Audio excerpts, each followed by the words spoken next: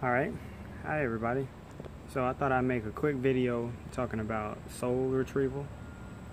Now, this may apply to some of you who are watching, maybe not, but if it doesn't apply to you, it might apply to someone you might have come across before. So here's the deal. Obviously, we're spiritual beings having a human experience, and some people are very aware that us as beings within this vessel, this physical vessel, is our soul, the essence of our existence.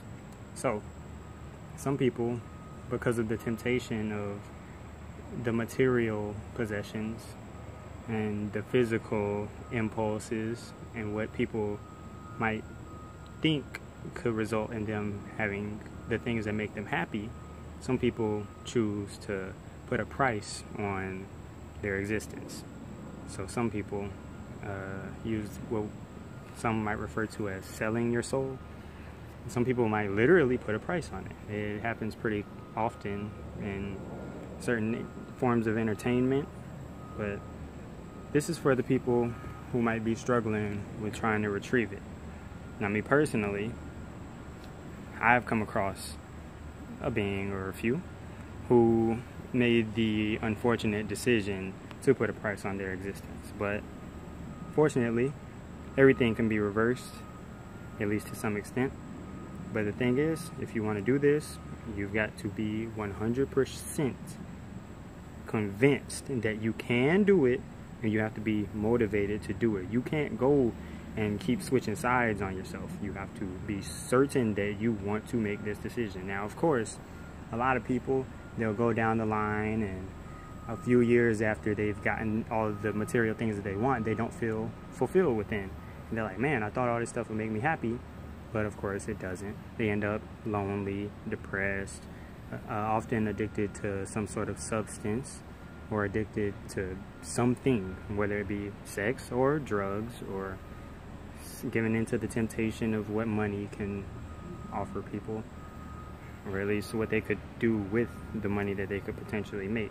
But here's the thing, you can buy your soul back if you're in a circumstance where you're aware of who possesses it. But even if you're not, here's the thing, you've got to go and stop living backwards, because of course, if you live backwards, you spell live, L-I-V-E, you spell that backwards, it's evil, E-V-I-L.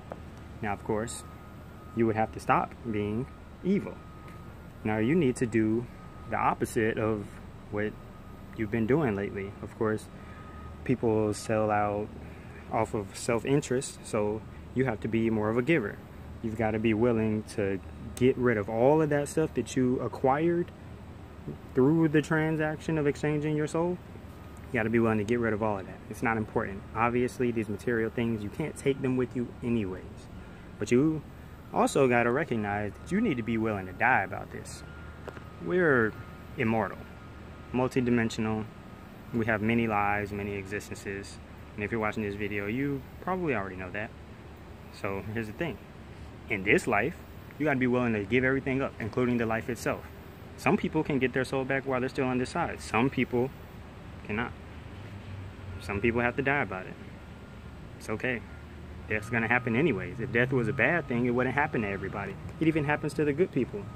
Good people. I just hope this helps somebody out. Reverse the way that you have been living.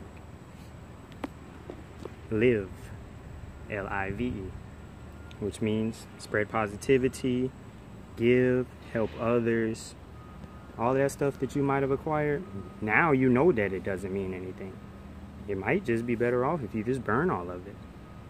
But it's going to be a struggle. You might deal with entities attacking you, your mind playing tricks on you, trying to get you to go back and into your own bad ways, and negative beings will come for you. So you have to be strong and resilient, and just know that the Most High is going to look out for you if he, she, they sees that you're serious about yourself and your enlightenment, your well-being, your development, your evolution.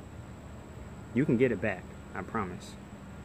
Either buy it back or live, and get it back by doing everything that you know was right in the first place. Your intuition tells you everything that you're supposed to do. As far as doing the right thing, you know the right thing to do. Take care of everyone else and take care of yourself. More than anything else, you got to love yourself again. Forgive yourself for the bad decision that you may have made. Take care of yourself. Whatever that might require, even if it's losing your life, whatever it takes, man. See you guys. And remember, there's a lot more to life than meets the eye. So you got to see life with your other eyes too.